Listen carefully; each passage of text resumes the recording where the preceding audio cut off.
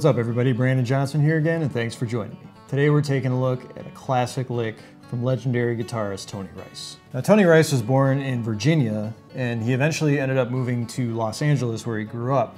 And that's where he met the famous guitarist Clarence White, who was a part of a bluegrass band called the Kentucky Colonels. Now, Clarence White was by far Tony Rice's #1 influence growing up. He actually ended up playing his guitar throughout most of his career, and he also took a lot of stylistic cues and influences from Clarence White, and namely certain kind of half-step pull-offs and pentatonic runs that feature dominant 7, and he really kind of adopted those into his playing throughout his entire career. And this particular lick in the key of C is an ending lick that Tony Rice played at the end of the classic flat-picking tune Texas Gales. And I think it's a really, really cool example of, kind of Tony's playing and the influences that Clarence had on him. And another thing I really like about this lick too is it uses Tony's kind of famous pentatonic positions, but it also it demonstrates a kind of a crooked way to resolve a lick or a solo, so it doesn't actually, perfectly resolve on the quarter note or on the downbeat,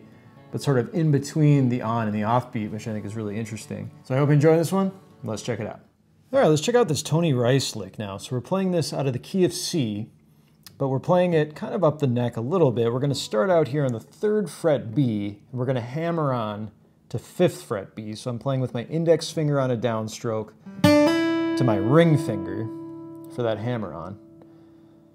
And then I'm gonna play 3rd fret high E again, followed by another 3rd fret high E.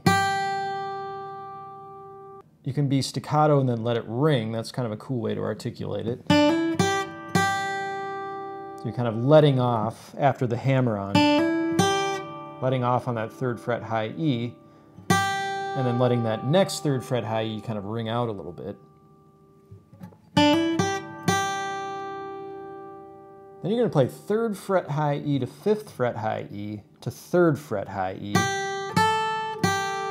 That's a down, up, down. So far we've been playing all downstrokes. And then we're going to play 5th fret B on an upstroke to 3rd fret high E, and then back to 5th fret B. So you're kind of riffing off of this 3rd fret position here between these B and the E strings.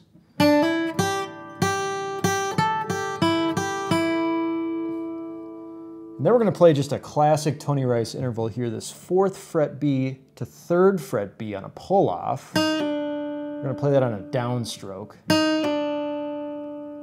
you're going to hit 5th fret G on an upstroke, followed by 3rd fret B on a downstroke. And you're left with that kind of classic Tony Rice interval where he plays those hammer-ons.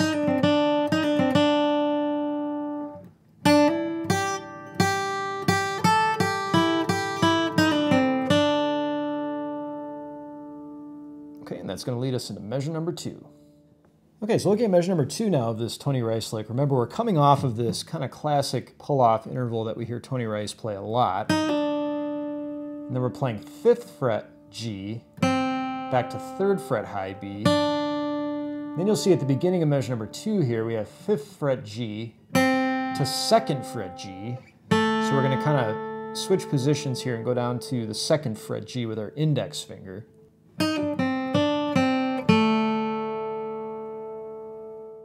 Okay, now that we're in the 2nd fret G position here, we're going to play 5th fret D now with our little finger on an up-down, and then an upstroke back on that 2nd fret G. That's another kind of classic Tony Rice interval. No matter what key he's playing in, he's often kind of playing those kinds of stretches with his index finger and his little finger.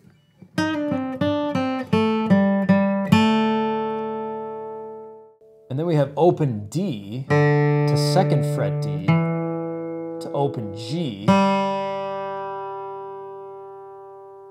And then you see 1st fret D to open on a pull-off, and then 3rd fret A to open D to 3rd fret A. That's kind of, you're back in your kind of root position there in the key of C.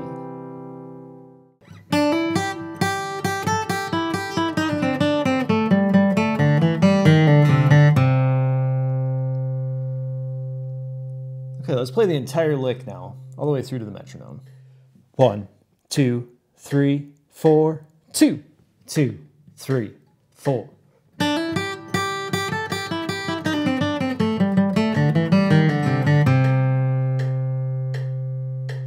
1, 2, 3, 4, 2, 2, 3, 4.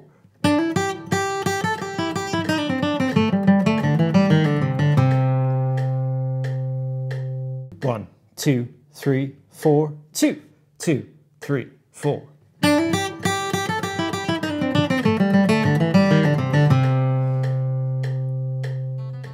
Thanks for checking out this lesson today. If you'd like to download the tab sheet for free, head on over to my website, brandonjohnsonguitar.com. I also offer an all-access membership where you can get access to every single lesson that I've ever made. So head on over to the website and check it out. We'll see you there.